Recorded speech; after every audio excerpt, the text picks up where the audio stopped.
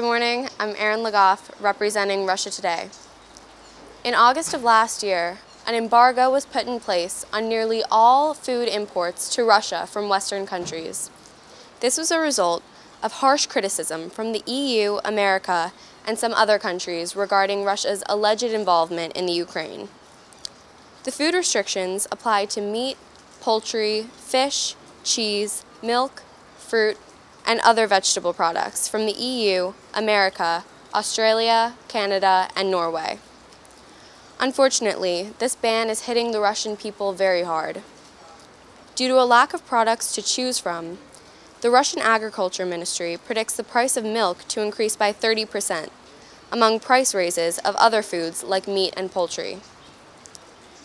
To solve this, the government is searching for alternative suppliers such as Turkey, China, Brazil, and other South American countries. This is no easy task. Russia now has a massive responsibility to find new ways to help feed its people, essentially having to recreate its entire economic system. The UN cannot be indifferent in this situation. What can the UN do to help build a new alimentary policy in Russia?